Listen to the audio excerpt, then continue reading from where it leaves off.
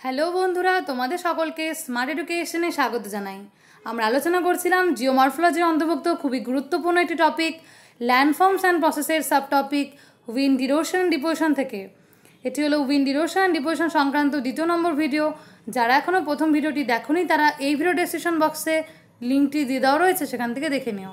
আজকে আমরা বায়ুর ক্ষয়কার্যের ফলে গঠিত ভূমিরূপসমূহ চিত্রসহ আলোচনা করব। ভিডিওটি শেষ পর্যন্ত দেখার জন্য অনুরোধ হলো। তাহলে শুরু করছি আজকের আলোচনা। প্রথমত, বায়ুর ক্ষয়কার্যের ফলে সৃষ্ট ভূমিরূপের মধ্যে প্রথম যেটি রয়েছে অবনমন ক্ষয়ের ফলে সৃষ্ট ভূমিরূপ। বায়ুর অবনমন ক্ষয়ের ফলে সৃষ্ট ভূমিরূপগুলি কী কী? অপসরণ সৃষ্ট গর্ত ও মরুদ্যান। এই দুটি ভূমিরূপ সম্পর্কে আমরা দেখে নিই কী রয়েছে। প্রথম যেটা রয়েছে ভূমিরূপের মধ্যে অপসরণ সৃষ্ট গর্ত বা ডিফ্লেশন হলো সংজ্ঞা। পাশাপাশি চিত্র রয়েছে, আমরা সংজ্ঞার সাথে চিত্রটিকে মিলিয়ে দেখব।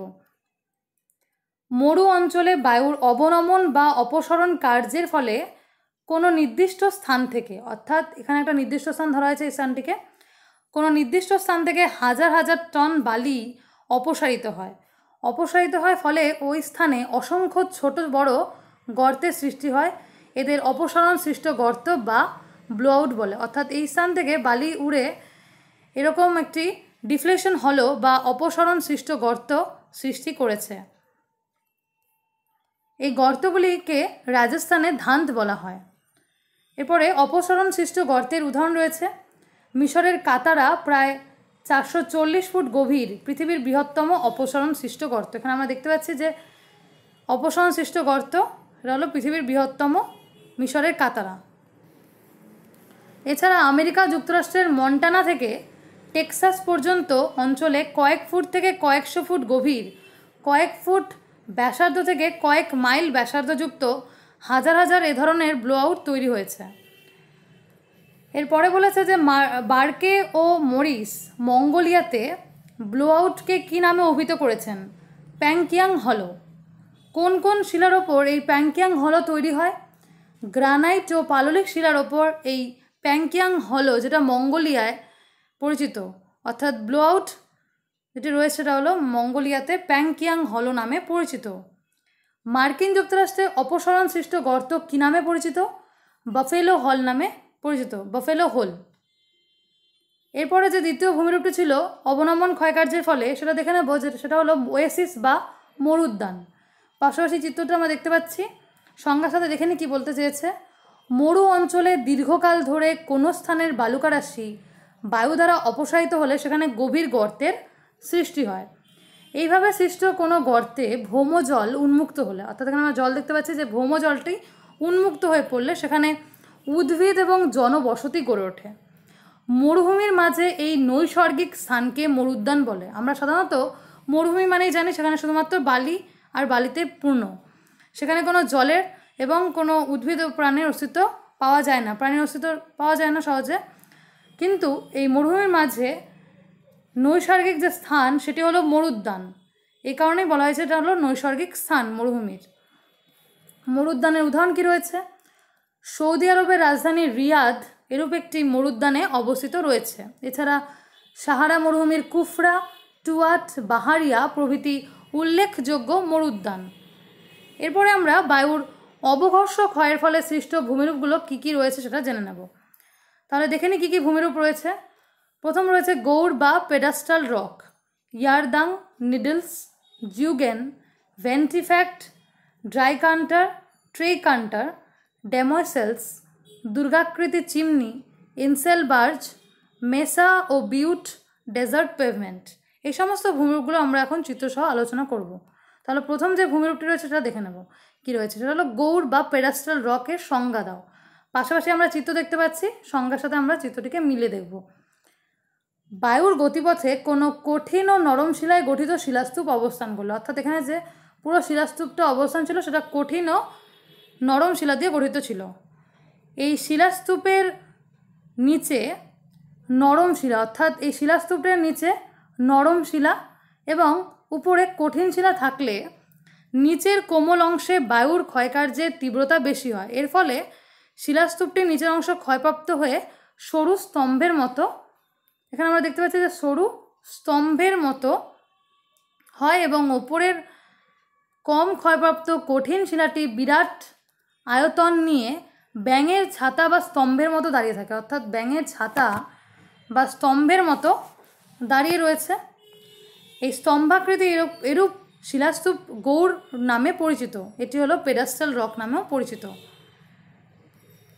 গৌড়ের উদাহরণ কী রয়েছে? রাজস্থানের থর মরুভূমিতে, আফ্রিকার সাহারা মরুভূমিতে গৌড় আকৃতির অনেক শিলাস্তূপ লক্ষ্য করা যায়। এখানে যে সমস্ত আমরা ভূমিরূপগুলো দেখব সেগুলো অধিকাংশ বিভিন্ন ভূমিরূপ যে রয়েছে সেগুলো থর মরুভূমি অথবা আফ্রিকার সাহারা মরুভূমি অথবা আটাকামা মরুভূমি এগুলোর মধ্যে অন্তর্ভুক্ত হবে, যেহেতু বায়ুর ক্ষয়কার্য মরু অঞ্চলে প্রধানত লক্ষ্য করা যায়। এরপরে প্রশ্ন দেখে নিই কী বলেছে। কোন ভূমিরূপ মাশরুম রক নামে পরিচিত? গৌড় ভূমিরূপ দেখতে অনেকটা ব্যাঙের ছাতার মতো দেখতে হয় বলে এদের মাশরুম রক বলে, তাই জন্য উত্তর হবে গৌড়। বিভিন্ন স্থানে গৌড়ের উপনাম রয়েছে, সেগুলো কি দেখে নেব। সাহারা মরুভূমিতে গৌড় হলো গারা বা গৌড় নামে পরিচিত। জার্মানিতে পিজ ফেলসেন, আর গ্রেট বেসিনে হুডু নামে পরিচিত। এরপরে রয়েছে স্তম্ভমূল শিলা কোন ভূমিরূপকে বলা হয়? শুষ্ক অথবা মরু অঞ্চলে বহু গৌড় গঠিত হলে এদের স্তম্ভমূল শিলা বলা হয়ে থাকে। এরপরে যে ভূমিরূপটি জানবো সেটা হলো ইয়ারদাং। ইয়ারদাংয়ের সংজ্ঞা দাও। মরু অঞ্চলে বায়ুর গতিপথে পর্যায়ক্রমে উল্লম্বভাবে কঠিন ও কোমল শিলা দ্বারা গঠিত শিলাস্তূপ অবস্থান করলে কোমল শিলা দ্রুত ক্ষয়প্রাপ্ত হয়ে খাতে পরিণত হয়। অর্থাৎ আমরা এখানে যেটা বলছিলাম যে পর্যায়ক্রমে উল্লম্বভাবে এখানে কঠিন শিলা দেখতে পাচ্ছি, তারপরে আবার রয়েছে নরম শিলা, আবার কঠিন শিলা, আবার নরম শিলা, এভাবে পর্যায়ক্রমে উল্লম্বভাবে কঠিন কোমল শিলা দ্বারা গঠিত শিলাস্তূপ অবস্থান করলে অবঘর্ষ প্রক্রিয়া দ্বারা কোমল শিলা সেহেতু দ্রুত ক্ষয়প্রাপ্ত হয়ে যায়। এর ফলে কী হচ্ছে? এই স্থানে খাত তৈরি হচ্ছে ও কঠিন শিলা কম ক্ষয়প্রাপ্ত হয়ে দীর্ঘ আল বা প্রাচীরের আকার ধারণ করে, অর্থাৎ এখানে প্রাচীরের ন্যায় অবস্থান করতে দেখছি। এখানে দেখা যাচ্ছে যে কঠিন শিলাটা প্রাচীরের ন্যায় অবস্থান করে রয়েছে, কিন্তু নরম শিলাটা খাতের মতো অবস্থান করে রয়েছে। কঠিন শিলা গঠিত স্বল্প উচ্চতাযুক্ত অপ্রতিসম শৈলশিলার মতো ভূমিরূপকে বিজ্ঞানী ব্ল্যাক ওয়েন্টার ইয়ারদাং নামকরণ করেছে। সোনেরান, সাহারা ও গোবি মরুভূমিতে বহু ইয়ারদাং লক্ষ্য করা যায়। বিশ্বের বৃহত্তম ইয়ারদাং গড়ে উঠেছে সাহারা মরুভূমির টিবেস্টি মালভূমিতে হারমাটান বায়ুপ্রবাহের সমান্তরালে। এরপরে বলেছে ইয়ারদাংয়ের মাথাগুলি ক্ষয়প্রাপ্ত হলে তাকে কি বলা হয়? তাকে নিডল বলা হয়। অর্থাৎ এখানে আমরা দেখতে পাচ্ছি যে এগুলো ক্ষয়প্রাপ্ত হয়ে গিয়ে ছুঁচের মতো ধারণ করেছে, ক্ষয়প্রাপ্ত হয়ে ছুঁচালো আকার ধারণ করেছে এবং সেটি নিডল নামে পরিচিত। কোন ভূমিরূপ গঠনের জন্য শিলাস্তরগুলিকে অবশ্যই বায়ুপ্রবাহের সমান্তরালে বিন্যস্ত থাকা দরকার? সেটা হবে ইয়ারদাং। এখানে আমরা দেখতে পাচ্ছি যে ইয়ারদাং যেটা রয়েছে সেটা হলো বায়ুপ্রবাহের সমান্তরাল অবস্থান রয়েছে, অর্থাৎ নরম শিলাগুলোতে খাত তৈরি হয়েছে এবং কঠিন শিলাগুলিতে প্রাচীর বা অপ্রতিসম শৈলশিলার ন্যায় আকার ধারণ করেছে। এরপরে দেখে নেব পরের ভূমিরূপ, যেটি হলো জুইগেন। জুইগেন কাকে বলে সংজ্ঞাটা দেখে নেব, পাশাপাশি চিত্র রয়েছে, দেখে নেব কী বলতে চেয়েছে। মরু অঞ্চলে অনুভূমিকভাবে পর্যায়ক্রমে কঠিন কোমল শিলাস্তর অবস্থান করলে, অর্থাৎ প্রথমে রয়েছে কঠিন শিলা, তারপর রয়েছে কোমল শিলা, অর্থাৎ এভাবে বলতে চেয়েছে যেখানে এটা হলো কঠিন শিলা, এখানে নরম শিলা, এগুলো কি হচ্ছে? অনুভূমিকভাবে অবস্থান করলে যান্ত্রিক আবহবিকারের দ্বারা ওপরের কঠিন শিলায় দারণ ঘটলে, অর্থাৎ এটা যদি কঠিন শিলা হয় সেখানে কি হয়? দারণ সৃষ্টি হয়। এই দারণের মধ্য দিয়ে বায়ু নিচের কোমল শিলাস্তর, অর্থাৎ এখানে নিচে কোমল শিলাস্তর রয়েছে, অর্থাৎ আমরা যেটা বলতে যাচ্ছি যে এটি হলো কঠিন শিলা, কঠিন শিলার মধ্যে ফাটল তৈরি হলো, এর মধ্যে দিয়ে ফাটলের মধ্যে দিয়ে বায়ু প্রবাহিত হয়ে নরম শিলাকে কি করছে? ক্রমাগত ক্ষয় করে খাতের সৃষ্টি করলো। কিন্তু কঠিন শিলা যেটা রয়েছে সেটা ক্ষয়প্রাপ্ত হওয়ায় সমতল চূড়ারূপে অবস্থান করে, অর্থাৎ এটা হলো কম ক্ষয়প্রাপ্ত হচ্ছে, কিন্তু নরম শিলাটা যেটা রয়েছে সেটা হলো বেশি ক্ষয়প্রাপ্ত হচ্ছে, তার ফলে চূড়ার মতো সৃষ্টি করে। এইভাবে কঠিন শিলা চওড়া ও কোমল শিলা সরু, অর্থাৎ কঠিন শিলাটা চওড়া কিন্তু কোমল শিলাটা সরু, এভাবে কঠিন শিলা চওড়া, কোমল শিলা সরু, এই যে একটা ভূমিরূপ গড়ে উঠলো সেটা হলো জিউগেন। উত্তর আমেরিকার সোনেরান মরুভূমি অঞ্চলে অনেক জুইগেন লক্ষ্য করা যায়। কোন ভূমিরূপে কঠিন শিলা কোমল শিলা আড়াআড়িভাবে অবস্থান করে সেটি হবে জিউগেনে। এখানে আমরা দেখতে পাচ্ছি যে জিউগেনের অবস্থানটা একটা বাস্তব চিত্র, যেখানে কি হয়েছে, উপরে কঠিন শিলা রয়েছে, নিচে কোমল শিলা রয়েছে।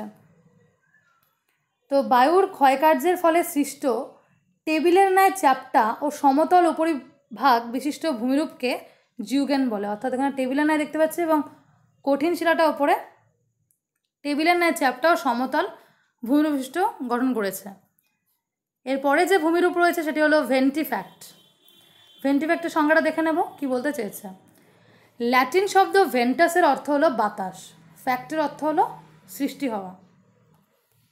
মরু অঞ্চলে সারা বছর ধরে একটি নির্দিষ্ট দিক থেকে বাতাস প্রবাহিত হলে উন্মুক্ত শিলাখণ্ডের প্রতিবাদ ঢাল, অর্থাৎ এদিক থেকে যদি একই দিক থেকে যদি ক্রমাগত বায়ু প্রবাহিত হয় তাহলে প্রতিবাদ ঢালে, শিলাখণ্ডের প্রতিবাদ ঢাল হলো এটি। প্রতিবাদ ঢালে ক্রমাগত ক্ষয়প্রাপ্ত হলে মসৃণ ও সূচালো হয়। অর্থাৎ আমরা এখানে দেখতে পাচ্ছি যে প্রতিবাদ ঢাল ক্রমাগত মসৃণ হয়ে গিয়েছে, অর্থাৎ এখানে ক্রমাগত মসৃণ আকার ধারণ করেছে এবং মসৃণ ও ছুচালো হয়েছে এবং অনুপাত ঢালটা এবড়ো খেবড়ো, অর্থাৎ অনুপাত যে ঢালটা রয়েছে সেটা হলো এবড়ো খেবড়ো প্রকৃতি রয়েছে। এরকম মসৃণ তল বিশিষ্ট যে ভূমিরূপ এটিকে বলা হয়েছে ভেন্টিফ্যাক্ট। কালাহারি মরুভূমিতে ভেন্টিফ্যাক্ট দেখা যায়। ব্রাজিল নাটের মতো দেখতে হয় কোন ভূমিরূপ, সেটি হবে ভেন্টিফ্যাক্ট। কোন ভূমিরূপে বাঁশির ছিদ্রের মতো খাদ সৃষ্টি হয় সেটা হবে জিউগেনে। এরপরে আমরা ড্রেকান্টারে চলে যাচ্ছি, যেখানে কি বলেছে, অর্থাৎ ভেন্টিফ্যাক্টরের একটা ভাব রয়েছে সেটা হলো ড্রেকান্টার। মরু অঞ্চলে সারা বছর ধরে বিভিন্ন দিক থেকে বাতাস প্রবাহিত হলে উন্মুক্ত শিলাখণ্ডের বিভিন্ন দিক ক্ষয়প্রাপ্ত হয়ে মসৃণ চকচকে হয়। অর্থাৎ বিভিন্ন দিক ক্ষয়প্রাপ্ত হয়ে মসৃণ চকচকে হয়েছে, এইরূপ ভূমিরূপকে ড্রেকান্টার বলে। এবং ট্রেকান্টারটা কি, কর্তিত তলের সংখ্যা 3টি হলে তাকে ট্রেকান্টার বলে। অর্থাৎ এখানে 3টি ভাগ দেখা যাচ্ছে, 3টি ভাগে কি করেছে, সমতল মসৃণ তলবিষ্ট ভূমিরূপ সৃষ্টি করেছে এবং সৃষ্টি করেছে ট্রেকান্টারের। এরপরে ভূমিরূপ দেখে নেব কী রয়েছে, ডেমোসেলস। ডেমোসেলসের সংজ্ঞাটা দেখে নিই।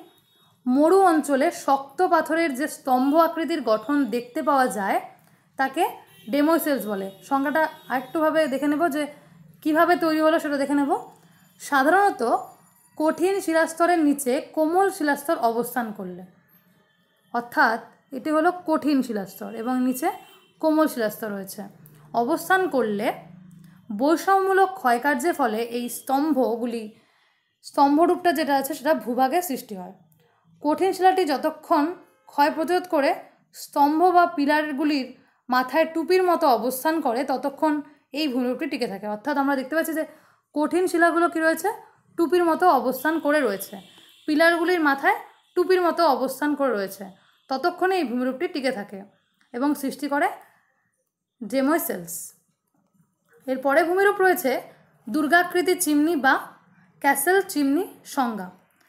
মরুভূমির মধ্যস্থিত অনুচ্চ পাহাড়ি এলাকায় কখনো কখনো ডেমোসিল ও নিডলসদের পাশাপাশি অবস্থান করতে দেখা যায়। এরূপ অবস্থার সৃষ্টি হলে স্থানটিকে একটি দুর্ভেদ্য দুর্গের মতো দেখায়। অর্থাৎ ডেমোসেল যেটা বললাম, যেখানে হলো একটা পিলার ওপরে হলো টুপির মতো থাকে এবং নিডল যেটা হলো মস্তক দেশটা হবে চূড়ার মতো সৃষ্টি করবে। তাই জন্য বলেছে যে ডেমোসেলস এবং নিডলস পাশাপাশি অবস্থান করলে একটা দুর্ভেদ্য এই দুর্গের মতো দেখায়, এই জন্য একে বলছে দুর্গ আকৃতির চিমনি বা ক্যাসেলস চিমনি বলা হয়। এরপরে ভূমিরূপ যেটি রয়েছে সেটা হলো ইনসেলবার্জ। কি ইনসেলবার্জ একটি জার্মান শব্দ যার অর্থ হলো দ্বীপশৈল। অর্থাৎ মরুভূমির মধ্যে কিছু শিলাখণ্ড যেটা কি হয়, শৈলের মতো জেগে থাকে বলে এটাকে দ্বীপশৈল বলা হয়। সংজ্ঞাটা দেখে নেব। মরুভূমিতে অবস্থিত কঠিন শিলায় গঠিত উচ্চভূমিগুলি বায়ুর অবঘর্ষ প্রক্রিয়া দ্বারা ক্ষয় পেয়ে খাড়াই পার্শ্বদেশ বিশিষ্ট সমতল বা সামান্য গোলাকৃতি শিখরদেশযুক্ত উচ্চভূমিতে পরিণত হয়। বিস্তীর্ণ মরুভূমির মধ্যে দ্বীপের মধ্যে জেগে থাকা অর্থাৎ দ্বীপের মতো জেগে থাকা এই উচ্চভূমিগুলিকে ভূবিজ্ঞানী পাসার্জ ইনসেলবার্জ বলেছেন। অর্থাৎ দ্বীপ যেভাবে জেগে থাকে ঠিক সেভাবেই এই শিলাখণ্ডর মতো ভূমিভাগ উচ্চভূমিভাগ দ্বীপের মতো জেগে রয়েছে। তাই বলেছে যে উচ্চভূমিগুলো যখন অবঘর্ষ প্রক্রিয়ায় ক্ষয় পেয়ে খাড়াই পার্শ্বদে বিশিষ্ট সমতল বা সামান্য গোলাকৃতি শিখরদেশ যুক্ত উচ্চভূমিতে পরিণত হয়, বিস্তীর্ণ মরুভূমির মধ্যে দ্বীপের মতো জেগে থাকে বলে উচ্চভূমিকে ভূবিজ্ঞানী পাসার্জ ইনসেলবার্জ বলেছেন। বৃহৎ অস্ট্রেলীয় মরুভূমিতে মাউন্ট ওলগা, কালাহারি মরুভূমিতে অনেক ইনসেলবার্জ দেখা যায়। কোন শিলায় ইনসেলবার্জ গঠিত হয় সেটি হলো বেলে পাথর ও কংগ্লোমারেট শিলায়। ইনসেলবার্জকে নদী স্বাভাবিক ক্ষয়চক্রের পেনিপ্লেনের ওপর গঠিত কোন ভূমিরূপের সাথে তুলনা করা হয়েছে সেটি হবে মোনাডনক। দীর্ঘকাল ধরে ক্ষয়কার্যের ফলে ইনসেলবার্জ ক্ষয়প্রাপ্ত হয়ে ছোট ছোট টিলার রূপ ধারণ করে। এই সমস্ত ছোট ছোট অবশিষ্ট পাহাড়গুলোকে কি বলা হয় সেটা হলো টর। এখানে দেখা যাচ্ছে যে ক্ষয়প্রাপ্ত হয়ে ছোট ছোট টিলার ন্যায় সৃষ্টি করেছে এবং এই অবশিষ্ট পাহাড়গুলো টর নামে অভিহিত হয়েছে। ইনসেলবার্জ যখন আরও ক্ষয়প্রাপ্ত হয়ে গম্বুজাকার ঢিবিতে পরিণত হয় তখন যে ভূমিরূপ সৃষ্টি করে সেটি হলো বোনহার্ড। অর্থাৎ আমরা এখানে দেখতে পাচ্ছি যেটা হলো বোনহার্ডে সৃষ্টি হয়েছে, বা এখানে একটা স্পষ্ট চিত্র রয়েছে যে প্রথমে ইনসেলবার্জ ছিল, তারপরে ধীরে ধীরে ক্রমাগত ক্ষয় পেতে পেতে একটি গম্বুজ আকৃতির ঢিবিতে পরিণত হয়েছে, সেটি হলো বোনহার্ড। অর্থাৎ এইভাবে একটা ঢিবিতে পরিণত হতে দেখা যাচ্ছে। ইনসেলবার্জ গভীরভাবে ক্ষয়প্রাপ্ত হয়ে বোল্ডার স্তূপে পরিণত হলে তাকে কি বলে? ক্যাসেল কপিজ বলে। অর্থাৎ প্রথমে একটি ভূমিরূপের মতো ছিল, তারপর সেটা কি হয়, ইনসেলবার্জটা গভীরভাবে ক্ষয়প্রাপ্ত হয়ে থাকে এবং বোল্ডারের ন্যায় সৃষ্টি হয়। অর্থাৎ বোল্ডারের মতো দেখতে পাচ্ছি তৈরি হয়েছে ক্যাসেল কাপিজ। দাক্ষিণাত্য মালভূমির বৃষ্টির ছায়া অঞ্চলে লক্ষ্য করা যায়। এরপরে যে ভূমিরূপ রয়েছে সেটি হলো মেসা ও বিউট। মেসা ও বিউটের সংজ্ঞাটা আমরা দেখে নেব কি বলতে চেয়েছে।